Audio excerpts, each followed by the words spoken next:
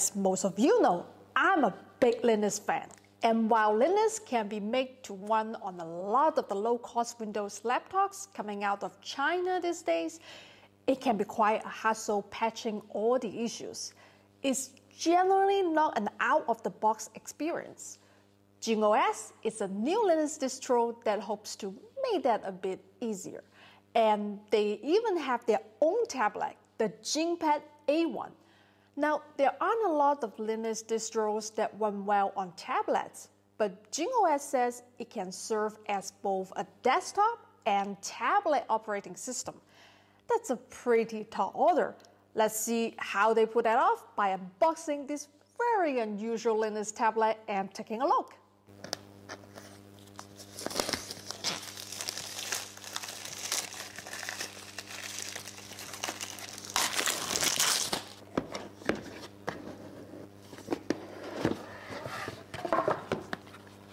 Wow, it has a very nice leather case. I think this is leather material.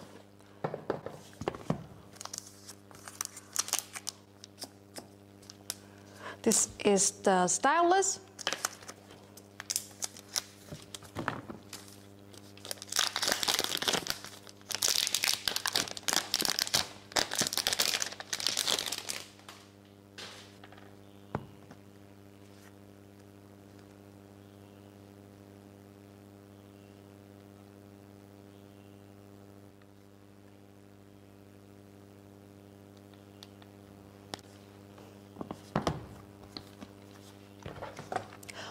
At the bottom of the box, we have the adapter,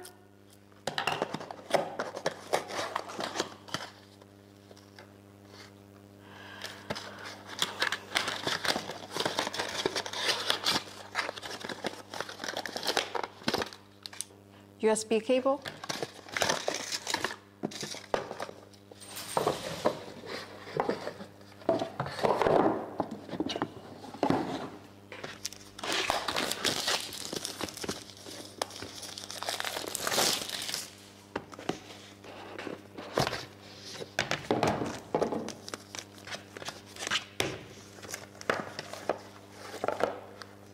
okay, on the back of the box, it shows the keyboard rest.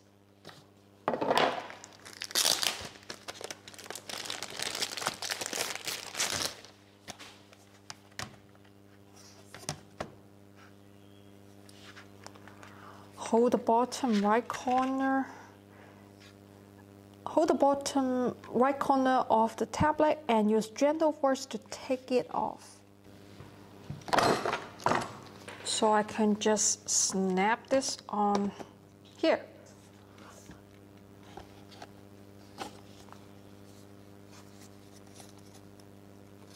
And then if I open this, it can stand like this. The JingPad A1 is an ARM-based tablet that has an 11-inch 2K AM OLED display with a 4:3 aspect ratio. It comes with a trackpad keyboard and a stylus. I personally prefer a 4:3 aspect ratio, but if you mostly use your tablet for watching movies, you might want something wider. Although, why you need a Linux tablet to watch movies on, I'm not quite sure. The JingPad A1 is just 6.7 millimeters thick and weighs under 500 grams. It has an 8,000 mAh battery, which they say will last up to 10 hours. I'm not going to read off the processor specs. Basically, it has a Unisoc Tiger T7 510, so it's a mobile phone SoC, not really a powerhouse. As always, I don't get hung up on specs because they often don't reflect usability, and I'm not editing 4K video on devices like this. Okay, let's take a look at their settings. I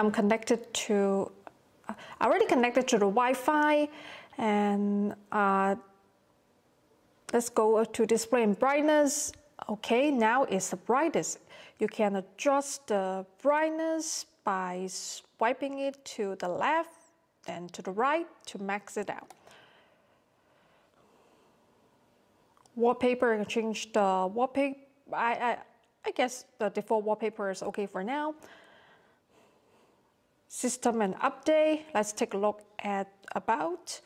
Model name is JingPad A1. Software version is JingOS 1.1.1. RAM 8 GB. Internal storage 256 GB. The kernel version, it's a long number. I'm not gonna read that off. But if you are not up to date, you can check your software update over here. So current version 1.1.1 found updatable package before updating. Please make sure device is charged. During the updating process, please connect to the internet throughout. I'm gonna update later. There are updatable packages, good to know. And my tablet is in English right now. You can also switch it to Chinese. So far it's pretty responsive.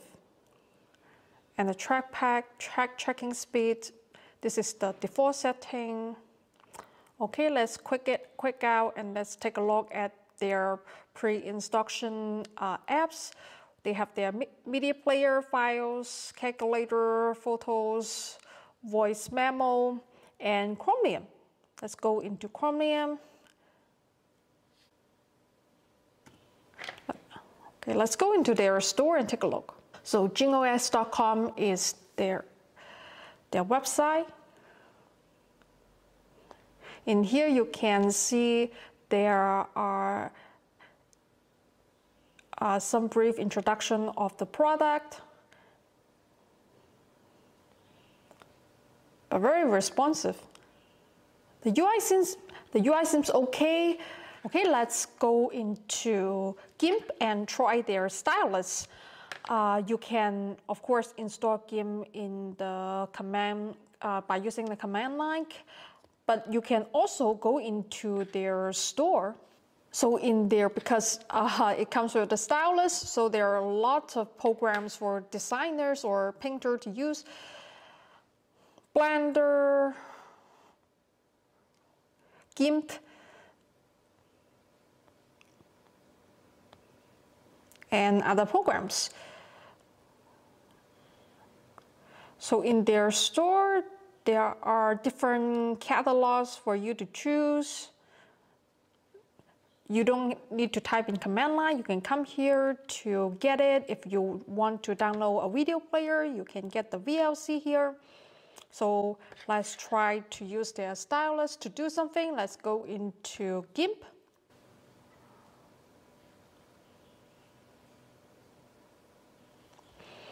I select the brush.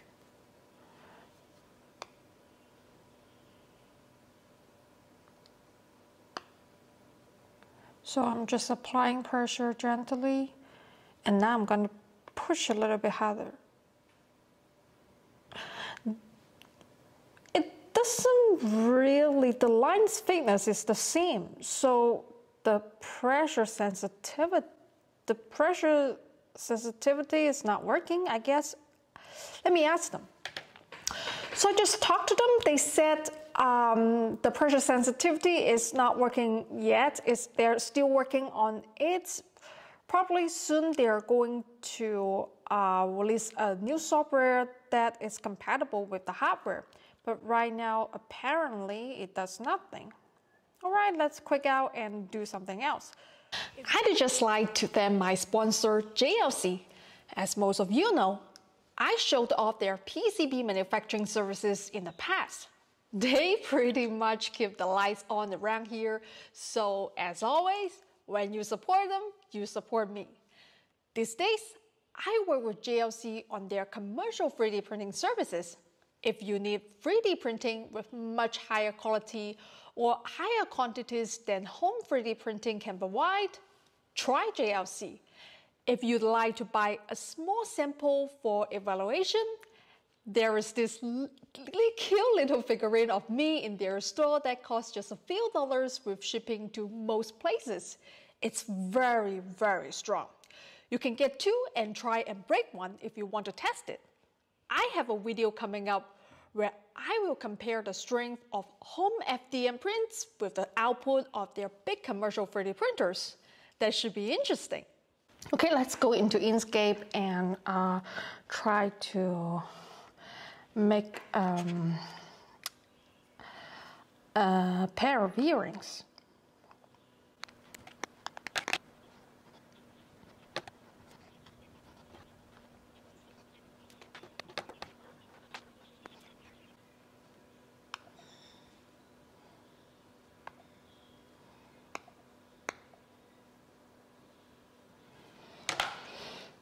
All right, let's try something else. Let's at least check out Neofish, okay?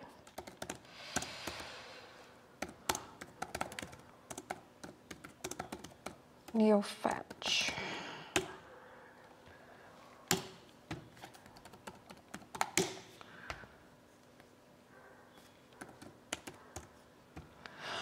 Okay, now as you can see, we have 178 tasks. Local load average is 10.69. Okay, you can see what's running right now. Background.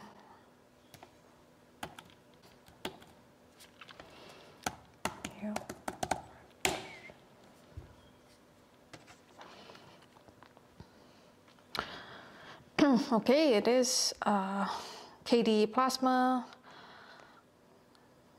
JingOS, ARC64 kernel is running this, uptime 20 minutes. Okay, enough with that. Voice memos, let's try that. Let's record something by using, hello, this is Naomi recording. Okay, let's play that. Turn it all the way. This is Naomi recording. Is this the loudest? By using, hello, this is Naomi recording.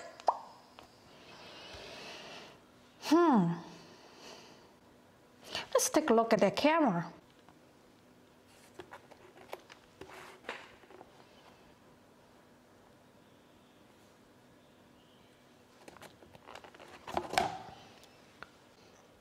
Okay, this is the JingPad's front camera. I'm recording in my studio. Okay, let's check out how the video quality is and how the audio. Okay, this is the JingPad's front camera. I'm recording in my studio. Okay, let's check out how the video quality is and how the audio. Right, Mama, let's take a walk. It is a nice day. Come on, let's go, Mama. Let's go.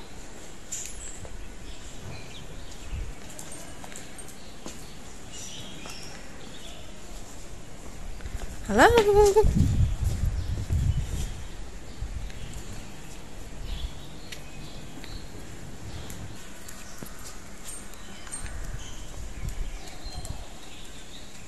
Okay, what do I think of the JingPad A1?